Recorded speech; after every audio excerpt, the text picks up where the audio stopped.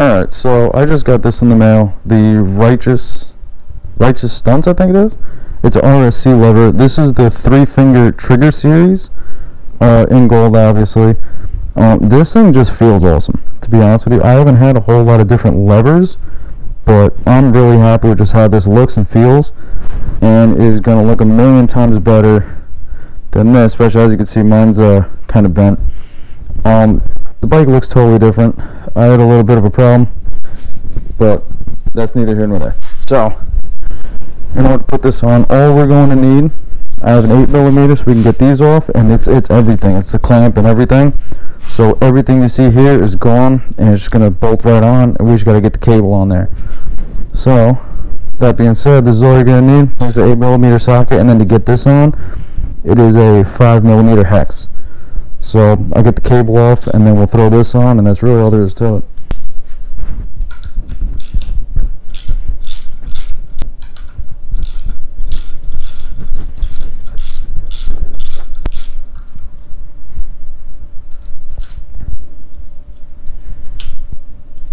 Alright, so even though running this lever, we obviously don't need any of this, but I highly suggest you keep it. Don't just chuck it, because God forbid, like, you know, if you end up that one, something happens to that one and you need to put the stock one back on, or maybe if you decide to sell the bike and you want to bring it back to stock, like, I save all my stock parts for just that reason, just in case.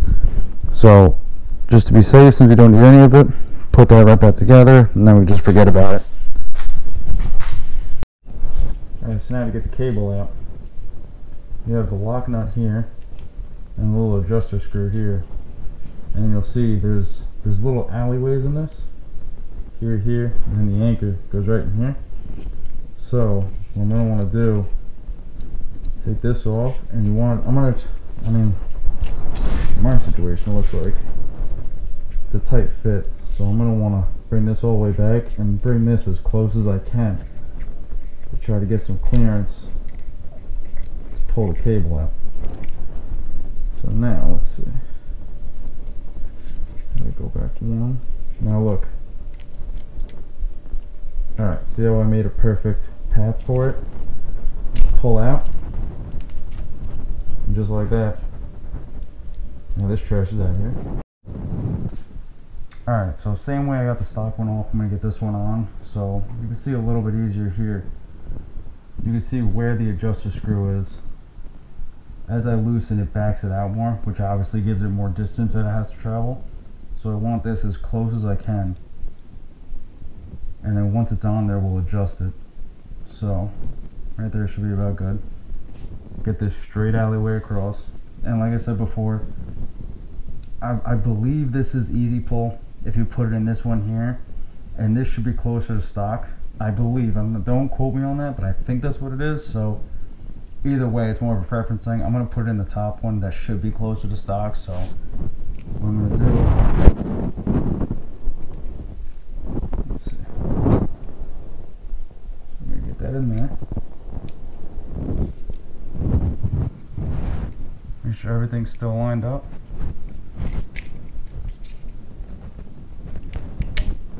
There you go. So I'm just going to leave it like that for now. I'm going to bolt this onto the bike, and then once it's on, I'll adjust it all. Alright, so a few last minute changes. I just got this bolted up, adjusted, and I took it out for a ride, and it feels way better. It's definitely a lot easier to pull. I did actually put it in the other notch. I'll show you. So I actually took it off, and I put it in this lower notch here. Originally I put it in this one, so I didn't try it with it up here, but I put it in the lower one, and it definitely pulls back a lot easier, and I do like it a lot more. Like getting an easy pull clutch lever, you might as well use it like that. Also, I took that little set screw out. It's just an 8mm nut, and then the whole thing just screws out. Someone said you really don't need it. I don't know what it does, but a lot of people take them off, and I could put the controls a lot closer, like how it is stock. So that's a lot easier for me. And also, oh, one other thing. So I just left these off. They're just dangling, like it's not the best idea. What some people do is they put a little fuse, like they'll get, I think they said anything over a 3 amp, and just stick the two ends of the fuse in there and then tape it up and kind of tuck it out of the way.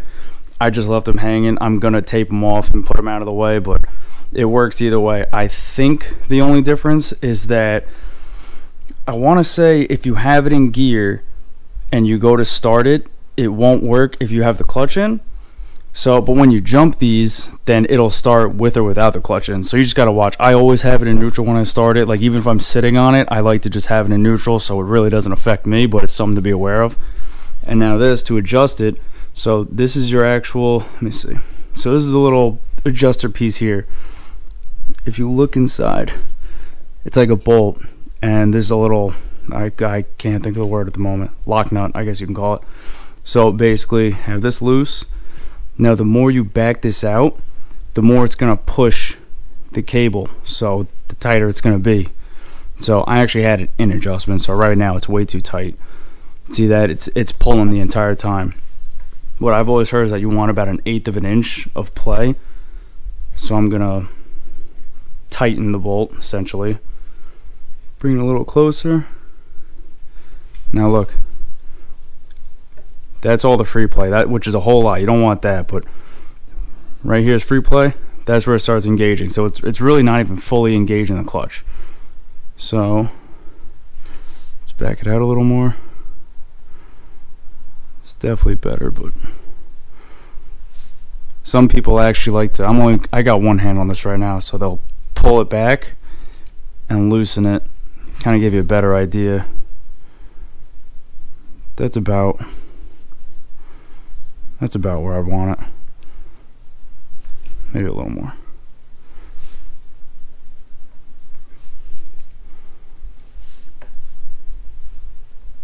Alright, that should be good. So that's the actual clutch pull. This is the free play. If you have it too tight, you'll basically always be on the clutch and it's going to burn it out really quickly. If you have it too loose, you're never really going to fully engage the clutch and you're going to blow it up. So don't do that. And then just tighten this, just hand tight, so that way it doesn't move, and you're good to go. But yeah, I definitely like it. Like I said, I do kind of wish I got the 4-finger one, but that's just my preference. Everything from 4 to 1 finger sizes, trigger series, which has this lip or not, a bunch of different colors, but overall I like it. Easy to put on too. So it's RSC levers if you guys are interested. Just check them out. He's got a whole bunch of different stuff. The only thing I don't like is he only has clutch levers, no brake levers, but either way, still definitely a good investment. So yeah, that's it.